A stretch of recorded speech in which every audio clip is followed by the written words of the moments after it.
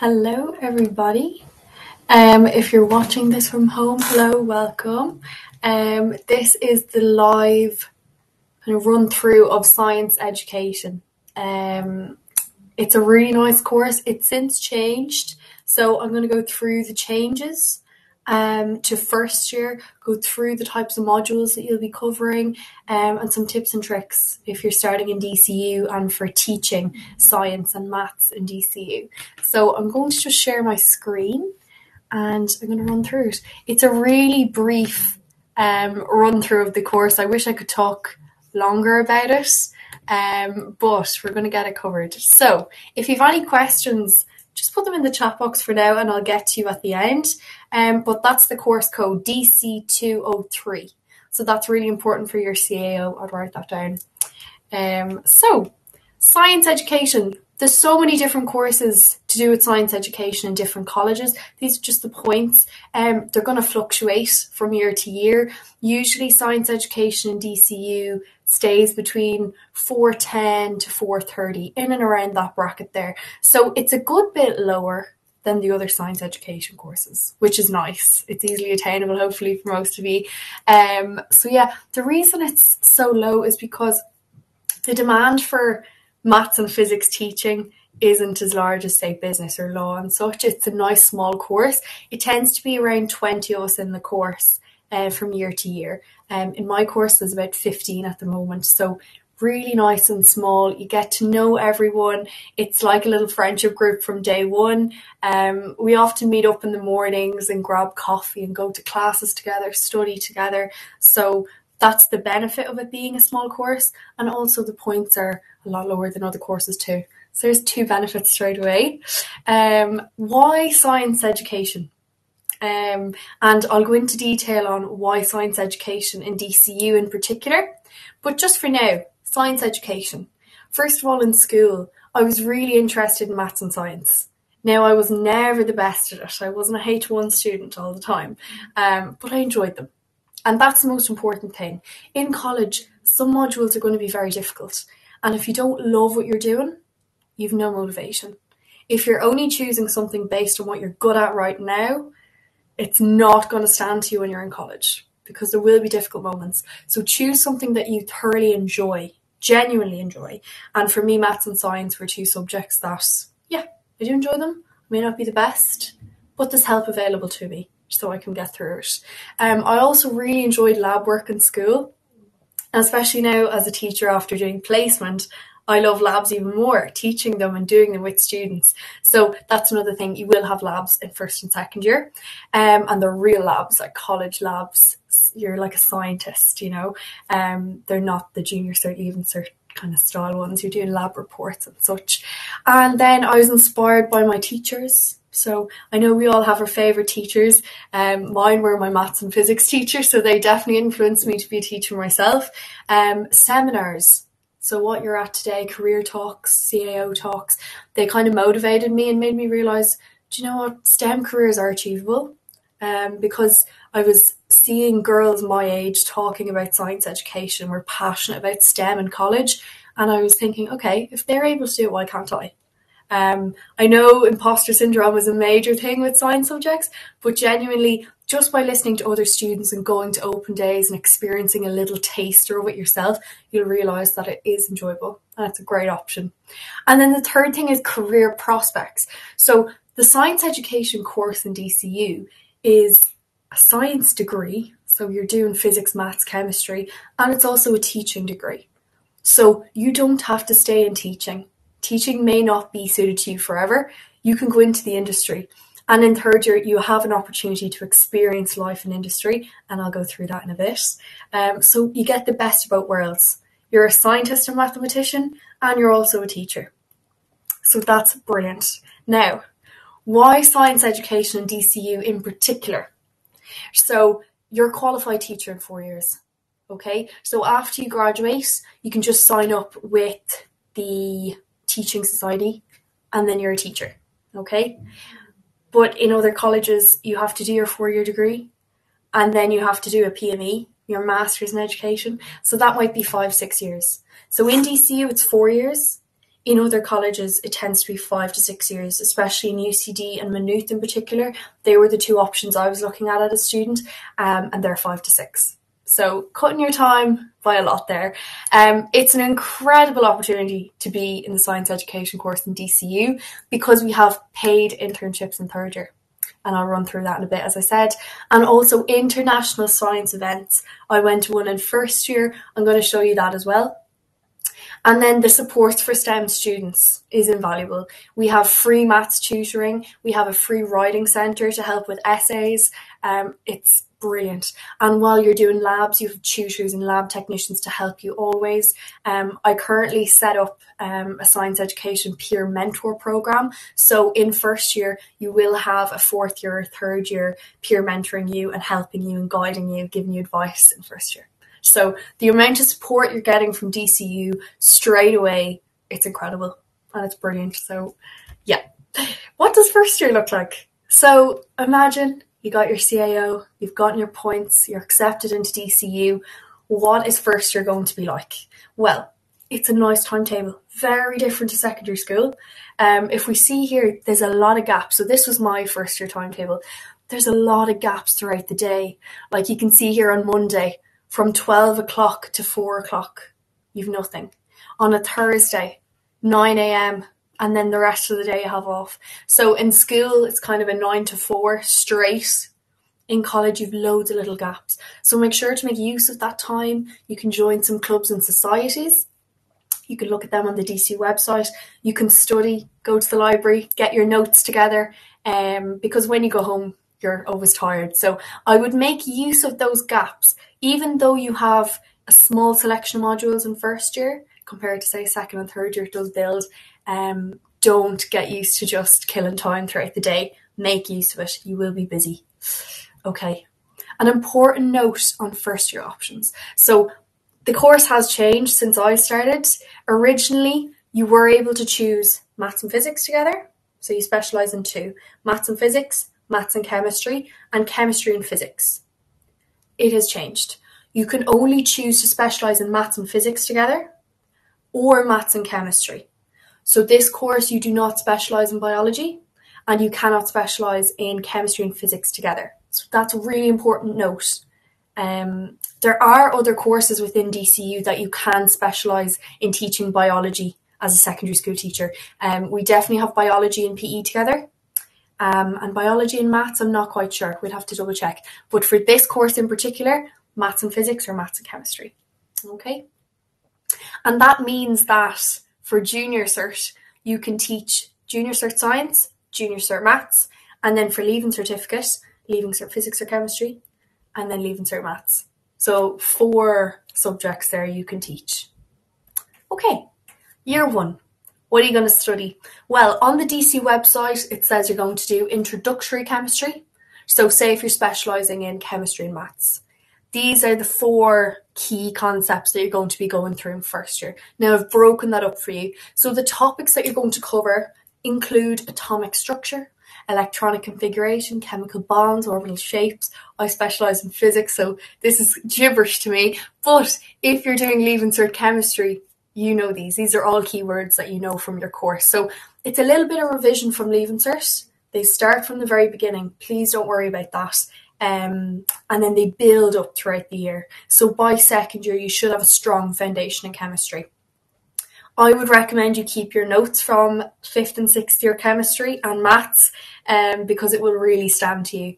So that's chemistry in a nutshell. Again, for labs, you'll have tutors and lab technicians there to help you. And for your theory modules, you'll have your tutors and lecturers there to guide you through that. Okay, for physics then. So you're doing physics and maths together. You'll be covering light and optics. Again, Leaving Cert style there. Motion and energy, electricity and magnetism. I know magnetism and electricity, it's a big section in the Leaving Cert. But again, they do start from the very beginning. The universe, that was a really nice module. And then physics labs. And then in mathematics, you have sets, inequalities, quadratics, trig, functions. Again, a lot of Leaving Cert stuff there. They do start from the beginning, I promise. And problem solving. The new Leaving Cert Maths and the new the new Junior Cert Maths really focuses around problem solving. And the big long questions that are worth loads of marks are problem solving questions. So that module there in first year will help you learn how to break down problem solving, create your own problem solving questions, and it's brilliant, invaluable. And you get to actually solve major problems as part of the assessment. So that's grand. That is first year in a nutshell in terms of the theory. So chemistry, physics and maths. I'll go through the teaching in a second, okay?